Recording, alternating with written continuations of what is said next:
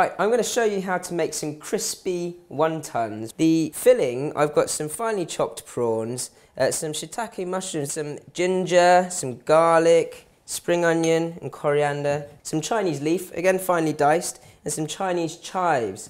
Now you've got to do the marinade. So you've got your light soy sauce, pinch of sugar, sesame oil, a good mix with your spoon.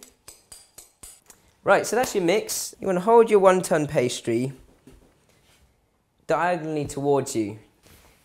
Take a spoonful of your mix, dip your finger into the water and just go around the edges of your pastry. You've got to work pretty quickly with this because the pastry does tend to dry out.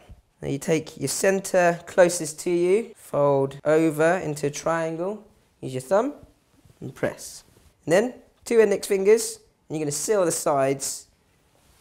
I'm holding up, thumbs into the center, push in, pull up and make another diamond shape. Just a little bit more water on the edge there to make sure I can stick. The 2 ends overlap and I'm going to push. So the ends, they're overlapping, they're like holding hands. It's a seal holding hands, not a seal clapping. Make sure at that point that when you've finished, all of your sides are nicely sealed.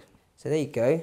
You've got Chinese crispy wontons ready to deep fry. I've got a good sort of third pan of hot oil here. I'm just going to test the oil to see if it's hot enough. Now if you pop the bamboo stick in and you see it starts bubbling up straight away, tells you that you're sort of roughly at 180 degrees C, which is definitely hot enough to crisp things up. Pop your wontons onto the slotted spoon and pop them in. Just puffing up in there. You want to cook them for about 1 to 2 minutes until they get golden brown. Pop them straight back into the bowl. Straight onto the plate. Blue Dragon light soy sauce. Your dark soy sauce, which is slightly thicker. And there you go. You've got your crispy wontons with your mix of Blue Dragon soy sauce.